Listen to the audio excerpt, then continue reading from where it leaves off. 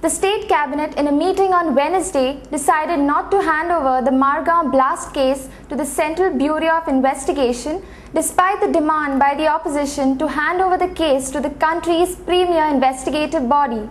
Chief Minister Digambar Kamath on Wednesday expressed confidence in the state police to conduct the investigation into the Margao blast in a professional manner. He said if required, Goa police could take help from their Maharashtra counterparts. But I will only make a statement that Goa police is taking help of various other agencies, including counterparts of Maharashtra, and trying to see that they try to go to the root cause of this case. Addressing a press conference in the city after the cabinet meeting on Wednesday, the Chief Minister informed about the decision not to hand over the case to the CBI. Mr. Kamath also informed about other decisions taken by the cabinet, such as to boost biotechnical units and to encourage people to join the bio industry. The state government has introduced 3 schemes which were notified in 2007 and formulated now. One is interest subsidy scheme for biotechnology units. Second, Goa State Employment Subsidy Scheme for biotechnology units.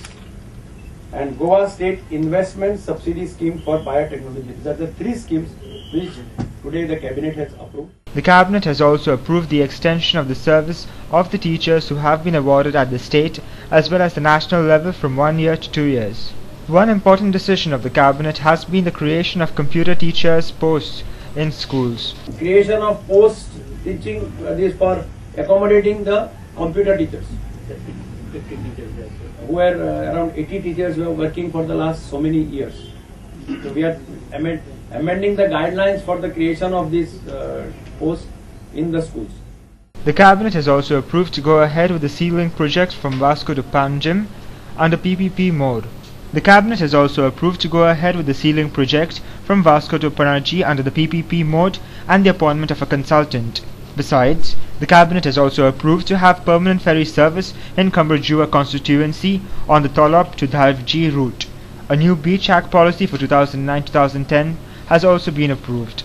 Cabinet has also approved the beach sack policy 2009-2010 for grant of permission for erection of temporary shacks for the tourist season 2009-2010.